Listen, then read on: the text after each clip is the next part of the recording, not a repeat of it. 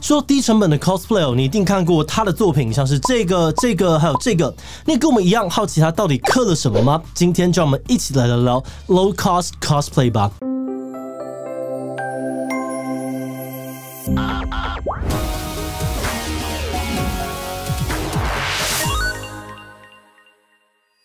Hello， 大家好，我是志祺。没钱有没钱的做法这句话，不一定只是老板用来敷衍你的干话，也可能是一个创造力的开始。一般的 cosplay 为了要贴近角色，必须要购买适合的假发、独特的服装配件，非常的花钱。再不然，可能就得靠像我一样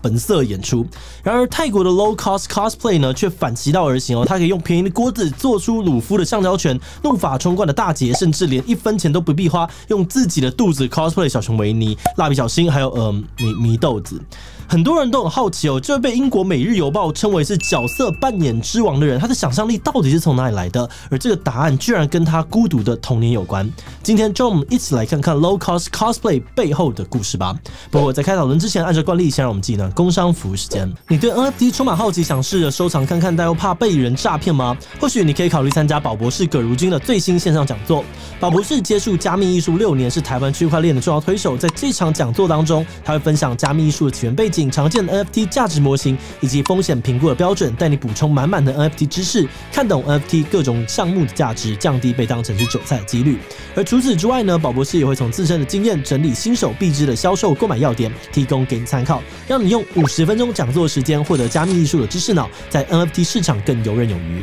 这场讲座是线上进行的，所以在家就能够轻松收看。6月5号之前购买还能够享有优惠价格哦，欢迎点击下方的资讯栏进一步了解讲座资讯吧。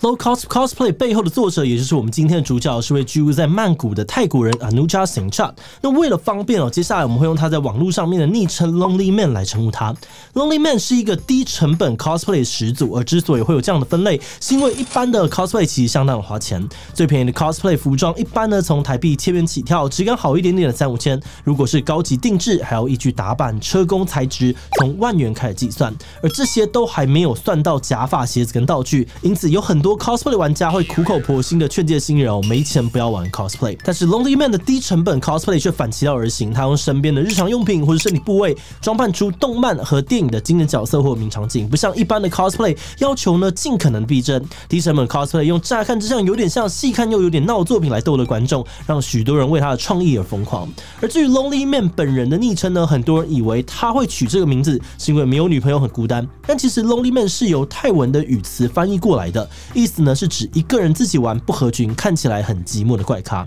不是，他这么搞笑，朋友跟粉丝应该很多啊，怎么会跟寂寞扯上边呢？这个问题的答案要从他小时候的成长背景说起。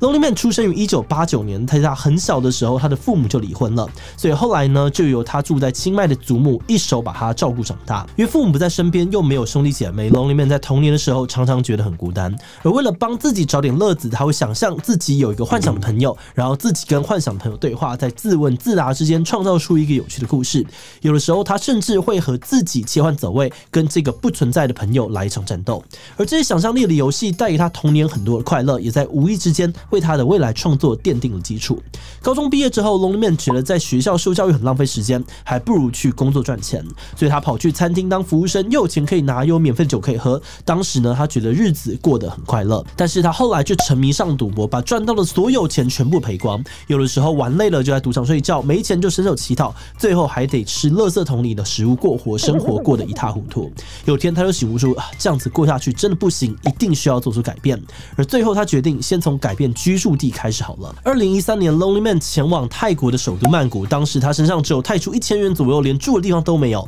不过很幸运的是，他在路边的这个电线杆上看到了一个疗养院的真人启事。他就想说，去疗养院工作，一来会提供住宿，解决生活上面的问题；二来在那边照顾老人，或许也可以弥补他童年就没有见过父母的遗憾。因此，他马上决定去疗养院应征上班。没有想到，这个决定竟然为他的生活带来了巨大的改变。Lonelyman 到疗养院上班之后，慢慢的意识到现实没有他想象的那么美好，因为疗养院的气氛其实非常的孤单跟沉闷，而且照护工作的这个工作量非常的大 ，Lonelyman 付出了很多的体力跟耐心，常常感到精疲力尽。而有一天在上夜班的时候，他被一堆老人的衣服还有毛巾给围绕着，忽然又非常强烈的感受到了小时候经历过的孤独感。孤单又无聊的 Lonelyman 想起了自己童年的游戏，当时电影《300壮士》很红哦，他刚好穿着短裤，看到身旁有一条红色的毛巾，他就突然灵机一动，把手巾呢这个围在他的背上，然后举手拢起他的二头肌，拍下了第一张照片。然后他把这张上传脸书哦，贴文上面写着“我是雷奥尼达”。就这张无聊玩玩的照片，超乎预期的得到了很多称赞跟分享。他的朋友们呢还觉得超级好笑，还有人问他说：“你是在 cosplay 吗？”收到这个回应的时候呢，他觉得有点困惑，cosplay 不是应该要花很多钱才算吗？只是把毛巾围在身上也算是 cosplay。后来他联想到廉价航空亚航的广告标语，任何人都飞得起。他很喜欢这种廉价亲民的概念呢，就把它转化成了任何人都 cosplay 得起。然后他又模仿了联航 Lowcost Airline 的这个名字呢，取名叫做 Lowcostcosplay， 创立了一个新的脸书粉丝专页。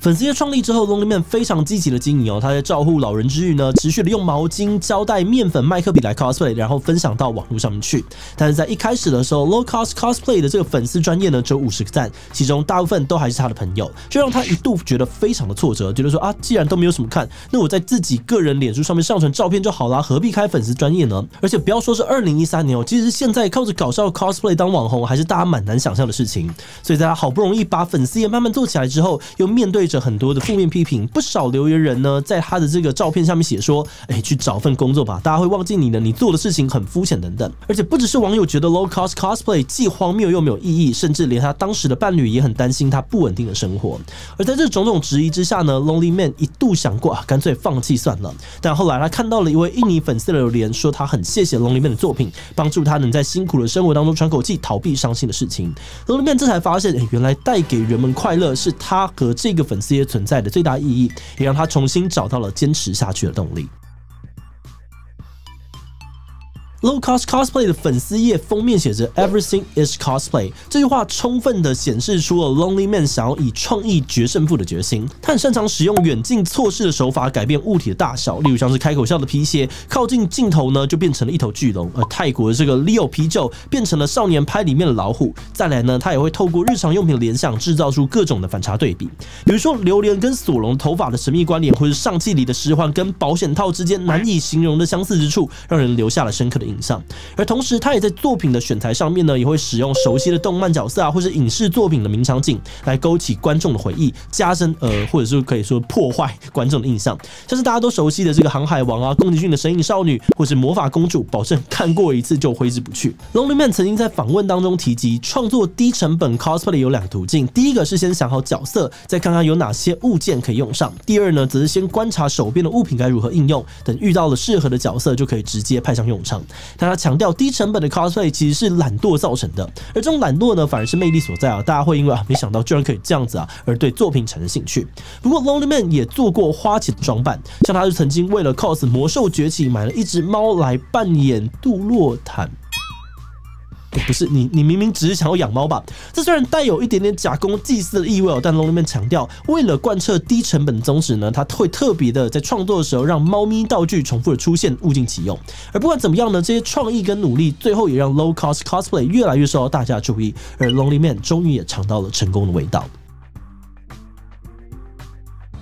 Lowcostcosplay 幽默又创意的作品，后来被像是 Bored Panda 这类的国际梗图网站疯狂的分享，还被美国《华尔街日报》、英国《每日邮报》等西方媒体报道。而在台湾有报道过他的媒体更是不计其数。截至目前，他的脸书专页呢有超过640万人追踪，粉丝遍及了全世界。那在粉丝页创立1年之后 ，Lonelyman 也决定辞职，全心的投入粉丝页的运作。而根据之前的报道呢，光是一则业配贴文呢，他就能得到几千美金的报酬，是过去他要工作好几个月到1年以上上才能获得的高额数字。而现在他呢，不但工作时间大幅的减少，过得也比以前优渥，而最重要的事情是，这是他真正喜欢的，让他可以做自己喜欢的工作。他表示说，虽然现在看到负面留言，第一时间也会感到沮丧，但疗养院的工作让他学会同理，还会试着去理解这些侮辱背后的原因，可能是因为大家工作压力大，才会留下一些发泄情绪的攻击。而既然是这样子，那就不必太在意。Lonelyman认为，只要自己做的事情是正确的，那就应该要继续做下去。过去他的生活曾经陷入迷惘，而现在改变的机会来了。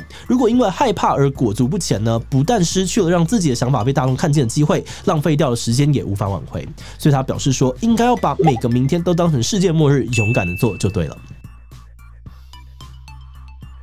我们开始想要研究这个题目呢，原因单纯只是因为觉得 Lowcostcosplay 很好笑，没有想到呢，在爬完资料之后才发现 Lonelyman 的故事呢，居然是那么的励志。那我们认为每个人的生活呢，难免会遇到一些狗屎挫折。当下呢，虽然不能够明白意义在哪，但这些经验或许就像 Lonelyman 童年的想象力游戏一样，说不定在未来的某天会成为生活里面的重要养分。而另外一方面，在面对人生的抉择时，我们常常会因为担心太多而裹足不前，甚至呢会躲回舒适圈里面。但 Lonelyman告诉我们呢，只要你知道这个决定是对的，那就做就对了。他认为说，人只要一直做自己喜欢的事情，那迟早都会有回报的。那当然，可能不是每个人都像 Lonelyman 那么幸运，能够得到很多金钱方面的回报，但这个回报也可能是以其他的方式出现的。就像 Lonelyman 在带给大家欢笑的同时，也在其中找到他生活的意义。祝福大家也能够勇敢的做自己喜欢的事情，为自己的人生找到不同的可能性。好的，那今天的影片呢就到这里哦。最后想要问大家，你最喜欢 Lonelyman 用猫 cosplay 的哪个角色呢？被人称为是人间凶器的毛利兰发型，B 身材曼妙的李可罗宾，C JoJo的杀手皇后，D 明明是狗但是却用猫来 cos 的这个犬夜叉。以上皆是有猫我就推。最后呢，如果你喜欢今天的影片，欢迎分享出去，让更多人知道 Lowcostcosplay 的故事。此外呢，也可以点击这个地方看看抖音红人卡比以及印度神童的故事。那么今天的志祺七七就到这边告一段落，我们就明晚再见喽。